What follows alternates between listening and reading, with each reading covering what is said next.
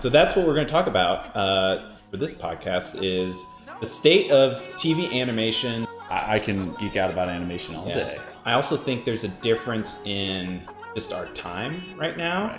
Right. Whereas like I associate the 90s with goofier, kind of sillier. Yep. Now we're starting to embrace anti-heroes and darkness and things are, or it goes the opposite and it's very like whimsical and fantasy. Adventure Time. Yeah. I'm going to give you guys my card and hope to hear from you again. And if you have any friends or family that eat poop and would like to stop, give them my number.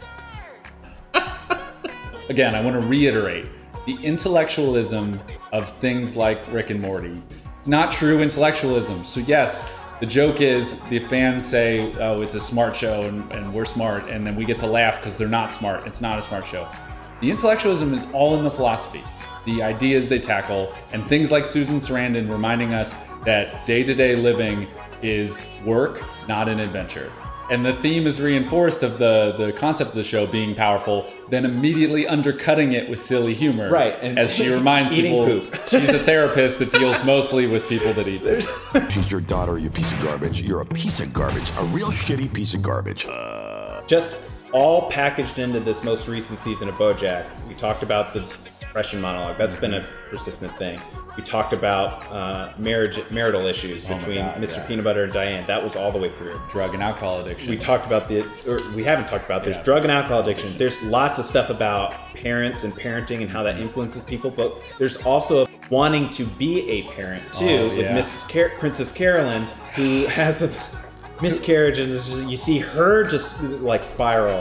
And then this is also, I think, one of the best shows to actually, for a sustained period, look at dementia. Yes. Too. Oh God. With BoJack's mom and like seeing her pass and seeing how things are fuzzy and then they're clear for a second. Yeah, and it's just it's kind of spectacular what they're able to do with this season. The metaphors and the importance of all that is wrapped in absurdity. Yeah. And animation is better equipped to tackle the absurd than live action. Yeah. You're just swerving back and forth. Turn one way and stick with it, Tina. Tina, for the love of God! Turn away or stop! There's this trope of the television dad and the television mom and the television children, and the dad's gonna staunchly fight anything progressive, the mom's gonna sort of advocate for the children out of love, but then tell them to support their dad, and it's just this trope. They just abandon all of it.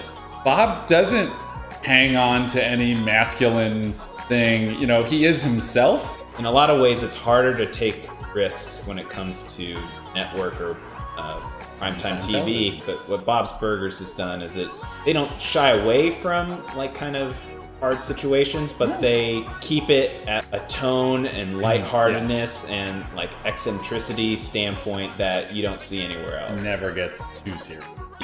Your butt is kinda creepy. I say creepy is just another label we use to distance ourselves from stuff we don't understand.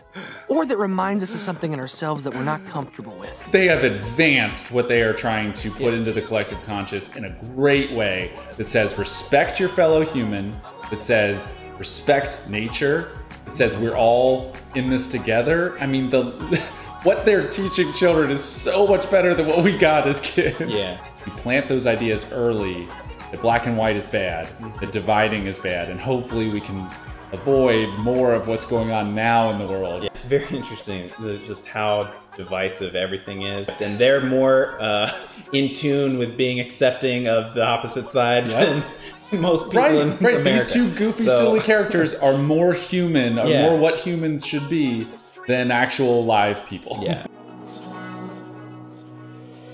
I want to be alive. I am alive. Alive, I tell you. Mother, I love you. But I want to hold you.